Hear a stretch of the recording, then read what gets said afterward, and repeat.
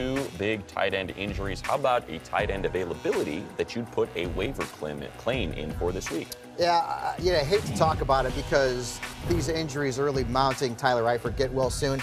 But I would go with Vance McDonald. He's starting to see more volume in the Steelers' offense. Had 5 targets, 5 catches, 62 yards against the Ravens on Sunday night.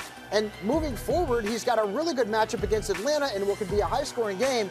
And Atlanta, not good against tight ends, so McDonald will be a popular waiver wire target this week.